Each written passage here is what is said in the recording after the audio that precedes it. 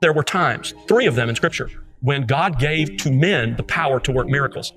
There is, first of all, the time of Moses and Joshua, 1,400 years before Christ, a period of about 65 years. Then you fast forward to the time of Elijah and Elisha. You're about 800 years before Christ. And there again, you have a period of about 65 years when God was giving men the power to work miracles. The next period of time like that comes in the time of Jesus and the apostles. And that stems from the beginning of his ministry to, at the very latest, the death of John. There you have another period of 65, 70 years. Those were the 3 epochs. And in each case, it was to confirm those men as his messengers. What say you? I mean, for one, I have a lot of things to say, but I'll say one, once again, and this is what cessationism habitually does, it bakes the conclusion into the premise. Their conclusion is the gifts ceased with the death of the last apostle. But did you see his argumentation? He said there are 3 periods of miracles ending with the last apostle. So your premise and conclusion are the same. Premise, death of the last apostle. Premise, a 65-year period of miracles ending with the last apostle. Conclusion, gifts ended with the last apostle. You can't do that. It's a logical fallacy. Cessationism is a logical fallacy. So I would start there, but there's so many more things that we could say to our cessationist brothers whom we love. Miller, what about you? Well, I think there are times when you don't see much of the miraculous. Like there are actually examples of that, but it's not the way they describe it. And we actually have good reason for that. Why did God withhold miracles at certain times in Israel's history, or even in the times of Jesus? You got Psalm 74, 9 through 11. It says, "We do not see our signs. There is no longer any prophet, and there is none among us who knows how long. How long, O God, is the foe to scoff? Is the enemy to revile your name forever? Why do you hold back your hand, your right hand? Take it from the fold of your garment and destroy them." So here we have an example of God. There's not a prophet in the land. Why not? Well, it's largely because of Israel's rebellion against God. And so it was seen as, when these things aren't there, it's because people have been rebellious and they've fallen into idolatry and they've done egregious sins. And so God says, fine, I'm going to take this away from you because of your rebellion. We also have Mark chapter 6, where Jesus is in his own hometown. It says in verse 3 through 6, is this not the carpenter, the son of Mary, the brother of James and Joseph and Judas and Simon? Are not his sisters here with us? And they took offense at him. And Jesus said to them, a prophet is not without honor except in his own hometown and among his own relatives and in his own household. He could do no mighty work there, except he laid his hands on a few sick people and healed them. And he marveled because of their unbelief. So then he went around the other villages and taught. So here we have another example. It says he could do no mighty works. It's the same kind of, or mighty miracles there, except heal a few sick people. So this is the Lord himself, and his ability to do the miraculous in this place was because of their unbelief.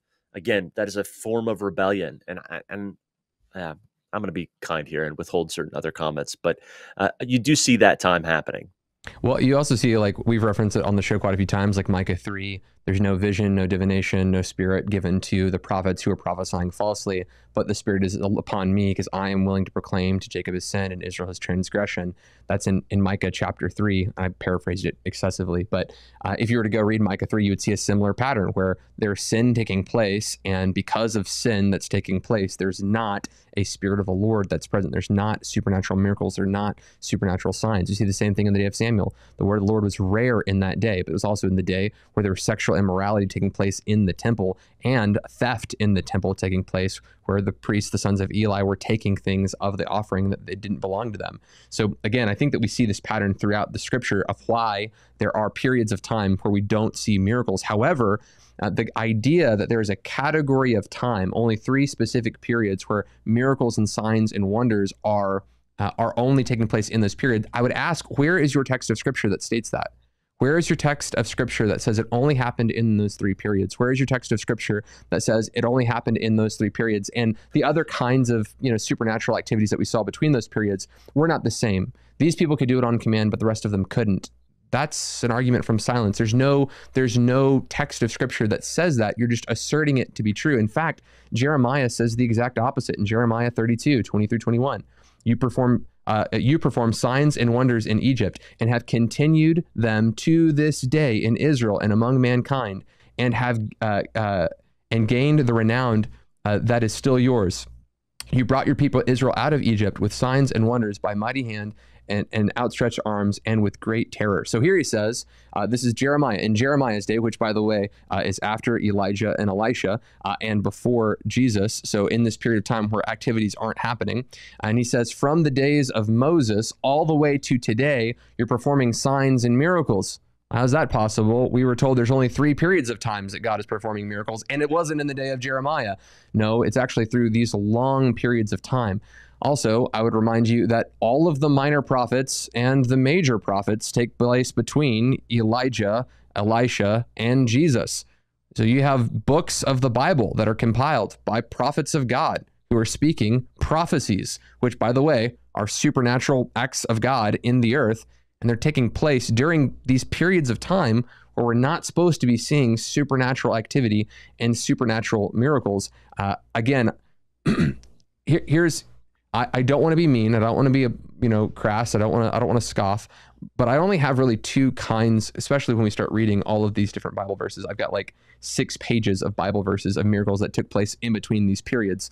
But it feels like you have to have two motives, 2 potential motives when trying to say that these miracles happened in only these 3 periods. One, you're motivated by just sheer ignorance, like you just don't know the text of scripture. Or 2, you're willfully trying to pack certain theological language to make your point. I'm not sure which one's worse, but I'll tell you, I don't think that you can be biblically serious and say that God only did miracles through certain people at certain periods of time in redemptive history. It takes place all over the scriptures, way before Moses, after Moses, before Elijah and Elisha, after Elijah and Elisha, in the days of Jesus and after the days of Jesus. I just think it requires a level of disingenuous to say something like that. Roundtree, you want to take us home with all these Bible verses and just kind of crush this idea? Well, I think for me, thinking back on my own cessationist days, I think it's the power of culture. All of their friends pretty much are cessationists. And when you're in that circle, it's groupthink, and we just think this way. And it's very hard. And we identify throughout the film a number of wrong assertions about what continuationists believe, or incomplete assertions about what continuationists believe. And that's just, it's really hard. It's like when I speak about Islam, I've studied Islam. I'm not in it.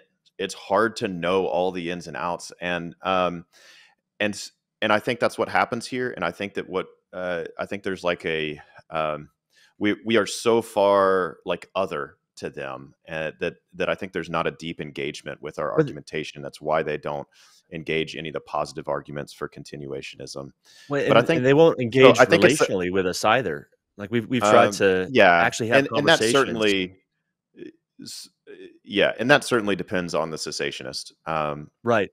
But I think that cessationism is within its echo chamber that causes one to not look at scriptures maybe in a way. I think that charismatics can be dismissed as not being biblically serious, so we don't need to take their arguments very seriously. And what I'm saying is that's true sometimes. Sometimes charismatics are not biblically serious. Sometimes cessationists are not biblically serious. And I think that in this specific case, there's not a serious investigation of the Bible and its case for continuationism. And there's a serious neglect and overlooking of repeatedly baking conclusions into the premise and assuming things that the Bible just never says. The other thing that I would say is that if the cessationists lived during the times of Samuel, they would have concluded God just stopped giving prophecies. And then God raised Samuel up. It was in 1 Samuel 3:1, the day when visions were rare. The point the scripture is making there is like this was a time of judgment, to your point, Josh. It was a time of judgment, and God was speaking less to the children of Israel. But even in his mercy, he still raised up Samuel, a prophet for whom none of his words fell to the ground. And so but if a cessationist was living at that time, they would have just said, visions are rare because, well, God just stopped giving them. Same thing with if a cessationist lived in the time of Asaph. Miller, you quoted Psalm 74. How long, O Lord? We don't have the visions. We don't have the prophets. We don't have. How long is this going to go on? And what we see is that the psalmist and the author of 1 Samuel, rather than assuming God has just completely ceased this and making a theological defense for it, we'll go to the psalmist. The psalmist is actually pleading for this season to be over. How long means, Lord, let this season be over.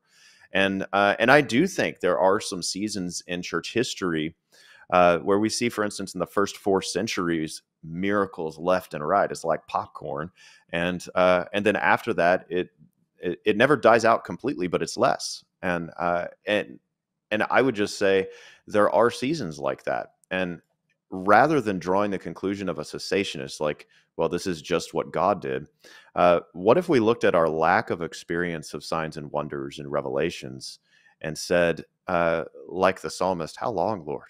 When will you change this? And I think that would be a better response and a more biblical response. No, I think so too. That's good. When we're looking at these arguments, Michael, you talked about culture just for a second. I think that we see that in our culture, depending on whether you're conservative or liberal, there are these kinds of talking points from the news anchors that we get fed, whether they're true or not. Not to get political here, but the gender wage gap would be a great one. If you keep saying the gender wage gap over and over and over and over again, you're going to believe that there's a gender wage gap. However, there's not one, because every employer would just hire women instead of men if that were the case. So if you think critically about this, you kind of take into dangerous jobs, the choice of jobs that people pick freely of their own volition, the same kind of job, men and women are getting paid the same, but because of choice and because of different opportunities that are allotted to each of these individuals, there is a difference in pay. So when you think about these critically, you can actually begin to see it. But if you've been told the same thing over and over and over and over again, you begin to believe it is true because everyone's saying it. And a lot of these guys, whether it's, Tom Pennington from, was it Countryside Bible Church, whether it's the John MacArthur's, all these people from Master's Seminary like Phil Johnson, you've got, earlier we were listening to not Stephen Nichols. Anyway, regardless of all these different guys that are in here, it was Steve Lawson is who I was thinking of. All of these guys are repeating arguments that were said by Calvin, that were said by B.B. Warfield, that were said by Middleton. This is where cessationism arguments come from, and they haven't been renewed. They haven't been looked at again critically. They're repeating the same things, and we have scholars who've responded to this stuff. The reason that we're able to toss a video together like this right after the movie Cessationism has released is because we've read those books. We've read Sam Storms, we've read Craig Keener, we've read Jack Deere, we've read Wayne Grudem, we've read D.A. Carson, and we've read The Cessationist. We've read B.B. Warfield and Middleton and Calvin. We've read them, and we've found them wanting. We've put this theological category against this one, and we've sifted them together to see which one holds water, and cessationism doesn't hold water. And I think if you're a cessationist and you're going to be honest, you can say, hey, I'm parroting all of these great scholars that I love, but it's like, have you read the other side? I'd be curious, because they don't engage with any of our arguments. I'd be curious if the makers of this documentary read any of our books, even one. Like, I'd be curious. Did you read Sam Storm's guide to, a comprehensive guide to spiritual gifts? Did you read Wayne Grudem's book on prophecy? Did you read Craig Keener's book on miracles, his volumes on miracles? I would just appeal to you, man. If you're out there and you're a cessationist, are you a cessationist because you're in an echo chamber? Or are you in a cessationist because you're compelled that the text of Scripture itself appeals to it? Because as we walk through these arguments, it's not hard to show that these arguments don't hold water. There was something frustrating to me about this. I watched Les on a podcast where he talks with some guys about the film that he had made. And one of the things that he claims is that continuationists, they build their theology off of experiences, not the Scriptures. Which, this is the real irony of this, is we've just shown over and over again that they don't provide Scripture. They bake their conclusion into the premise, and then they bake their conclusions into the Scriptures, but they don't provide a single Scripture to make these arguments. There's no Scripture that says the gifts will cease. There's no Scriptures that says there's only a cluster of times where there's miracles. And then here we are. We've actually not shared a single experience. All we've done is talked through the text. I mean, this idea there's only 3 periods of miracles, and we go, really? What about these miracles that took place in this scripture? This idea that there's only one main reason for why God does miracles, which is to affirm the messenger. We go, really? Because here's a scripture that says he heard their prayers. Here's a scripture that says he displayed his glory. Here's a scripture that says he has compassion. The argument that we're just building our theology off of experience, tell us how we've done that so far today. You won't be able to do that because we haven't shared one single anecdotal evidence. All we've done is showed the scriptures. We also haven't shown a thorough reference of the scriptures. We've just kind of, picked and chose a couple of little sprinklings here and there. There are lists of scriptures that take place in between these 3 supposed periods of time. And we'll put that in the show notes as well, right, Josh? Yeah. I mean, I wonder if the makers of this documentary ever read Jack Deere's book, Surprised by the Power of the Spirit, where he actually goes through and he chronicles, and Josh has reproduced this in our show notes, but he chronicles from Genesis all throughout the Old Testament, the miracles that God did. There it is. Josh is flipping through. I mean, it's dozens and dozens and dozens of miracles that took place outside of the so-called cluster period. So it is just an ignoring. And another thing, because I would bet that probably 100% of the makers of this documentary and the people interviewed in this documentary are complementarians, and so are we on the show. Complementarians who believe that men are to be the head of the church and heads of the household. And we believe this is what the scripture clearly teaches, and what the complementarian routinely says is like, hey, when 1 Timothy chapter 2, when Paul says, I do not allow a woman to teach or exercise authority over a man, and he gives reasons that are transcultural, rooted in the creation story, the complementarian says, man, it feels like you got to do a lot of gymnastics to land at an egalitarian conclusion. Let's look at the culture. Let's look at and it's just like, what does the text say? That's actually the continuationist argument. 1 Corinthians 14:1, eagerly desire spiritual gifts, especially prophecy. You're doing the very thing that you say not to do about 1 Timothy 2. You say, don't do gymnastics, just do the text. Well, that's what you're doing. You're doing the same gymnastics with 1 Corinthians 14:1. And one day you'll actually have to stand before God and say, I not only refuse to practice prophecy or to eagerly desire spiritual gifts, especially get a prophecy. I not only decided not to obey that verse, but I taught other people to not obey that verse. I created a documentary that said, don't obey that verse because that's not the word of God for you today. It only applied to them for a few decades in the first century. It only applied until the death of the last apostle. And so you're going to have to answer for that one day. And so our appeal is just don't do gymnastics. Just do what the text says. And do what you say you do with 1 Timothy 2, and I actually agree with you on that, but just apply it to 1 Corinthians 14:1. And so I'm saying it's the same kind of gymnastics. That's good. That's good. Let me run through some of these verses real quick, just so that people know that we're not talking out of our butt here.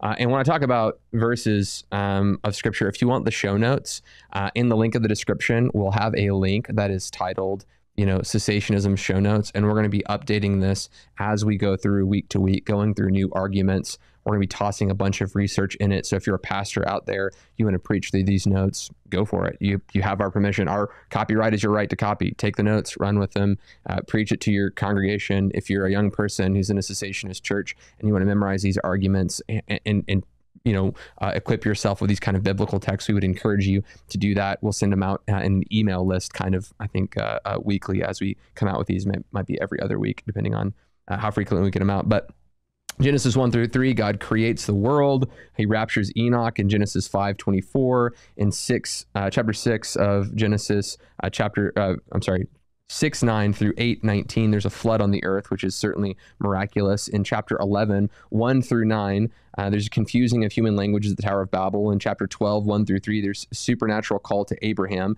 In chapter 12, verse 7, there's a plague over Pharaoh's house. In 15, 12 through 21, Abraham has a trance of a smoke and fire pot. In chapter 16, verse 7, there's an angel of the Lord that appears to Hagar. In chapter 17, 1 through 27, the Lord appears to Abraham. In chapter 18, 1 through 15, the Lord appears as the Lord and angels appear to Abraham and eat a meal with him. Remember, before they go destroy Sodom and Gomorrah. In 19:11, the angels blind the men of Sodom. In 19:23 through 25, the Lord destroys Sodom and Gomorrah. In 19:26, Lot's wife is turned to a pillar of salt. In 23 through 18, God warns Abimelech in a dream not to touch Sarah. In 21, 1 through 8, Sarah miraculously conceives Isaac.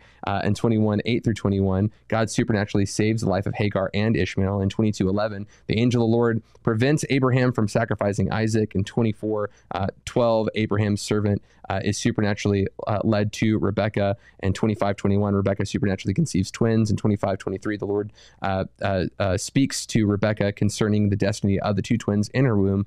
In 26, verse 2, the Lord appears to Isaac. In chapter 26, verse 24, the Lord appears to Isaac again. In chapter 28, 12 through 15, the Lord appears to Jacob. So again, are you guys seeing a pattern in Genesis before Moses? God appears, destroys, blinds, cripples, pours out supernatural activity over and over and over again.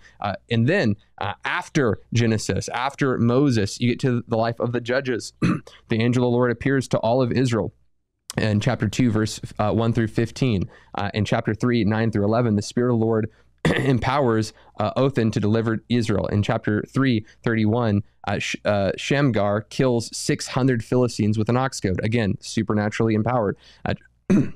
Chapter 4, 4 through 10, Deborah prophesies to Barak. In 6:11, an angel of the Lord appears to Gideon. In 6:36, the miracles of Gideon's fleece take place. In 7, 1 through 25, the Lord sends divine panic against the Midians, and Gideon is able to defeat them.